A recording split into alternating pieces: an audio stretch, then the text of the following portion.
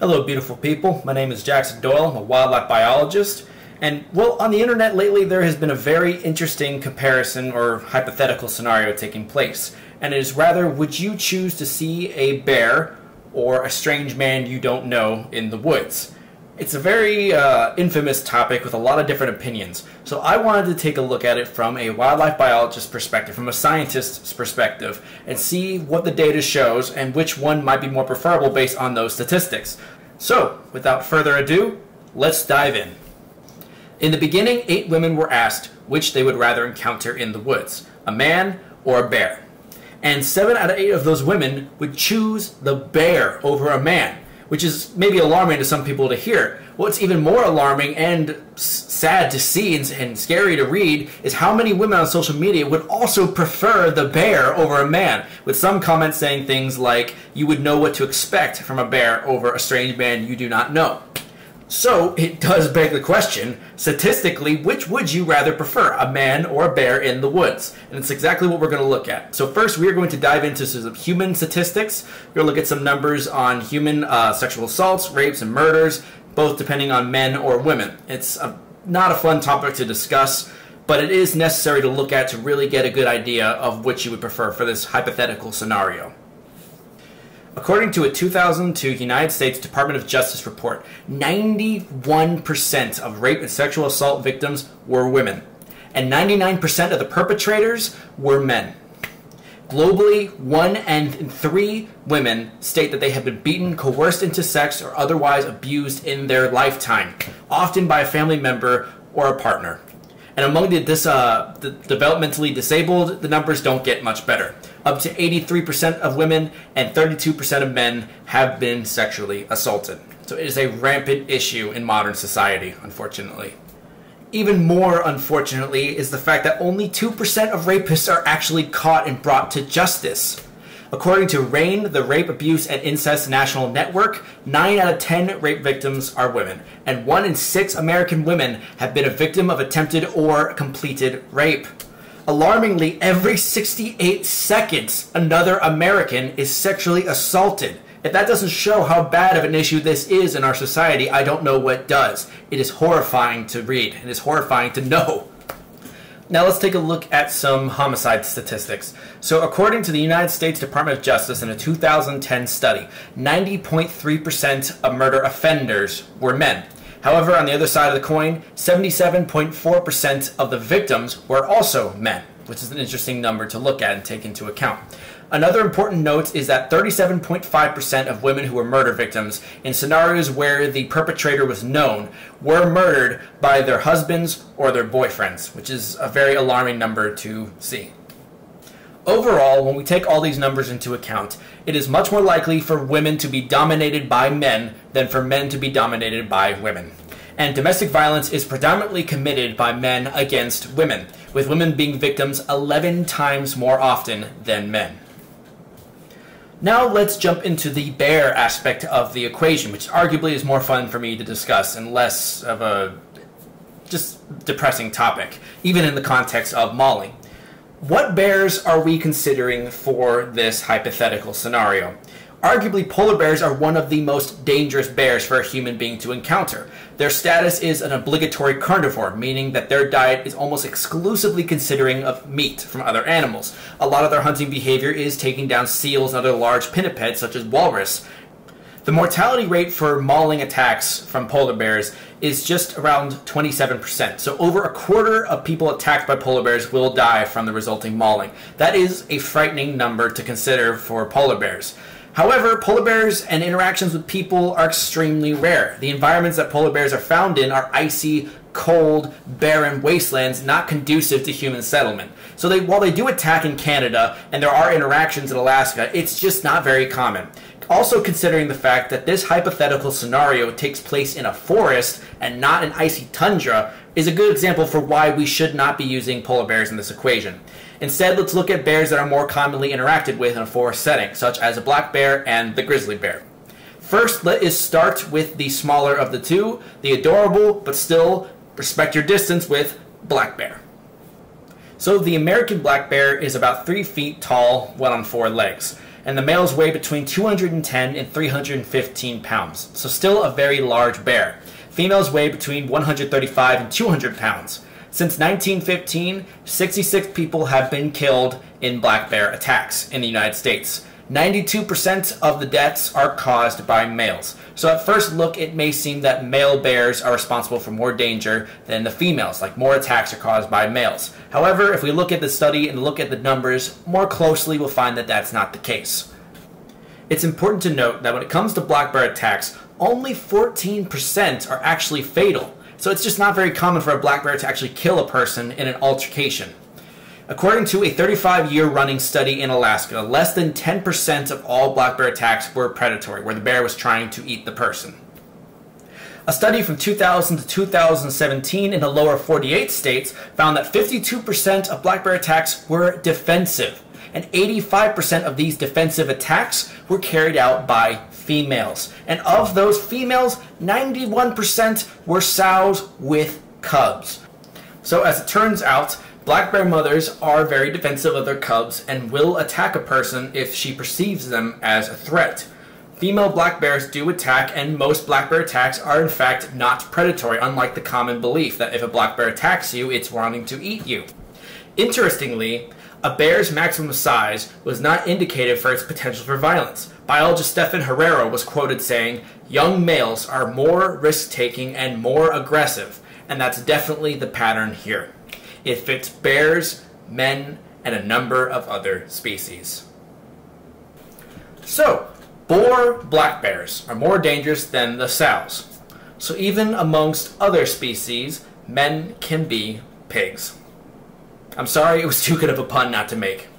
In over 109 years, black bears have caused only 66 deaths across North America, despite a population of around 900,000 across over 41 states and most Canadian provinces.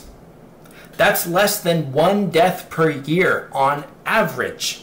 In contrast, people are 167 times more likely to be murdered by men ages 18 to 24, and 60,000 times more likely to be murdered and killed by somebody than by a black bear. Black bears tend to be more afraid of humans than we are of them. You are vastly more likely to be killed by domestic dogs, bees, or even lightning than you are by a black bear. So let's look at another bear, the other bear that we are focusing on today, the grizzly bear. Grizzly bears, on the other hand, are considerably larger, with males weighing between 200 and 700 pounds, and females 200 to 400 pounds. They stand about 3.5 feet tall at the shoulder, and their claws are roughly 2 to 4 inches long, about double the length of the black bear's claws. But how much more dangerous is a grizzly bear on average than a black bear? Well, there's a common number thrown around that grizzly bears are 20 times more dangerous than a black bear. But in reality, if we actually look at true scientific studies, grizzly bears only lead to twice as many mauling deaths as a black bear. And in the lower 48, you are only 2.47 times more likely to be mauled by a grizzly than a black bear. So yes, they are statistically more dangerous to humans than black bears, but it's not an astronomical jump as some are led to believe. A study from 2000 to 2015 looked at 183 grizzly bear attacks across North America, 24 of which being fatal. If we look at the relationship between attacks and the overall human/bear density for the North American regions in this study, we find a slight correlation between grizzly bear density and the number of attacks. Interestingly though, the actual volume and density of human society did not show an increase in bear attacks. Globally, the study found that attacks have increased significantly over time and were more frequent at high bear and low human population densities. However, improved data collection in recent decades may also contribute to the apparent increase in attacks over time. Between the 1700s and the 1900s, data collection just wasn't as rigorous and as in-depth and detailed as it is today. So likely there are many bear attacks that happened back then that we just don't know about. Over the course of human domination on the planet Earth, bear populations, like many other large mammal species, plummeted. However, globally, bear populations are now recovering in a lot of areas from the near extinction of the 18th and 20th centuries. although some subpopulations do still remain endangered, and in several cases they are in close proximity to society, leading to increased human-bear conflicts in some areas. In total, there have been over 180 fatal wild grizzly and black bear attacks in North America since 1784, averaging to only 0.9 deaths per year. While the data before 2000 is scarce and less reliable, these figures pale in comparison to the more common and unexpected causes of death, like heart disease, which is 697,000 cases per year, vehicular accidents, 42,900 per year, and domestic dogs, 30,000 per year, or even hornet, bee, and wasp stings, which are 62 per year. Even deer cause more deaths than bears, with over 100 fatalities in the year 2022. So overall, bear attacks and associated deaths do not occur as often as one might suspect, let alone as often as murders and sexual assaults in modern society. But we see so many more people per day than we do bears. What if we magnified the number of bears we meet to the number of new faces we see per day, which is roughly 40 new faces and 20 familiar faces per day, according to a study by Dr. Anastasia Stolzenberg? Well, honestly, I don't really know how that would change numbers. It's just not a natural circumstance that would ever be found in the wild to have that many bears in your path. However, someone really wanted to do an extremely stupid, dangerous, and unnecessary study like that, where they place 40 to 60 bears in front of some poor person's daily routine. I would advise them just not to do that, because that's ridiculous. What we can do, though, that's more humanitarianly safe, is look at an environment where we have large volumes of people and large volumes of bears for a natural situation. And what better place to look at than Yellowstone National Park, with annual recorded numbers of visitors, numbers of bears, and the overall number of people hiking and being in actual bear country. Surely this is the best chance to demonstrate the potential danger if many, many people are suddenly thrusted into the land of the bears. Well, Yellowstone National Park has a resident population of roughly 500 to 600 black bears, and a population of 150 to 200 grizzly bears who have home ranges wholly or partly inside the national park.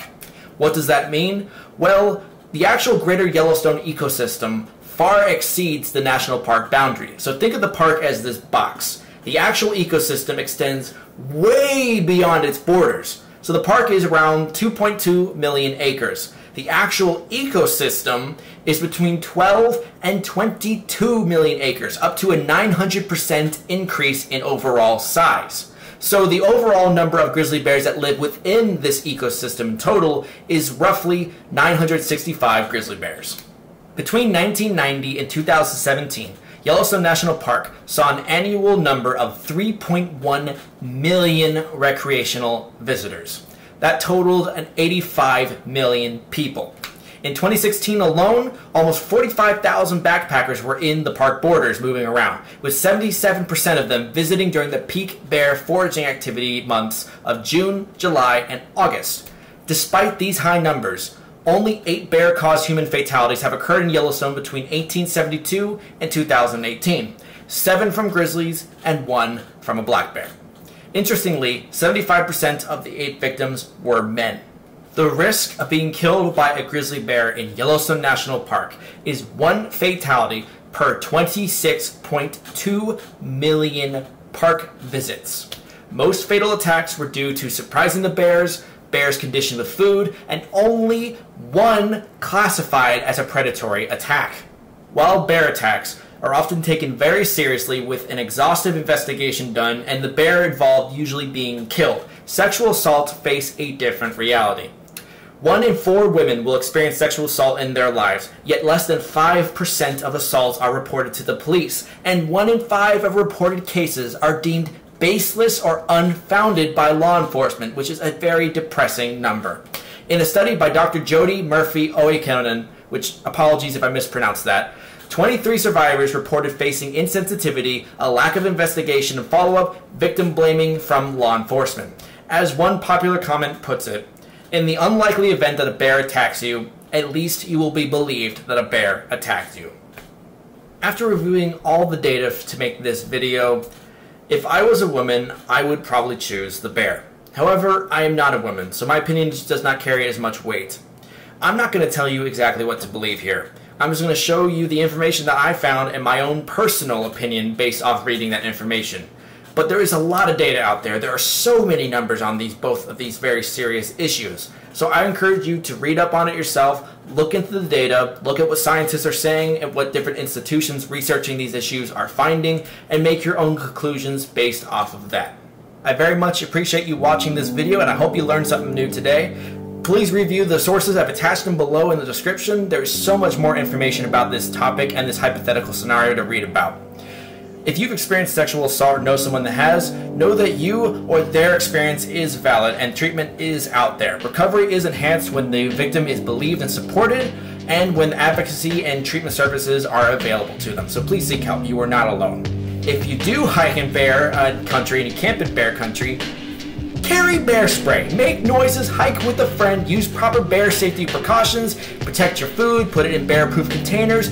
Don't be an idiot. Bears are majestic, beautiful, and intelligent animals, and it is a privilege that we still live in a world where they exist and we can experience them. However, they are still wild animals and have the potential to be extremely dangerous. So if you get attacked by a bear because you weren't following rules that a first grader could follow, that is your fault. It puts your life at risk, other people's lives at risk, and the bear's life at risk too. So if you want to live in an ecosystem with bears and you do like bears, follow the rules. Don't be an idiot. The world can be wonderful even when odds are against us.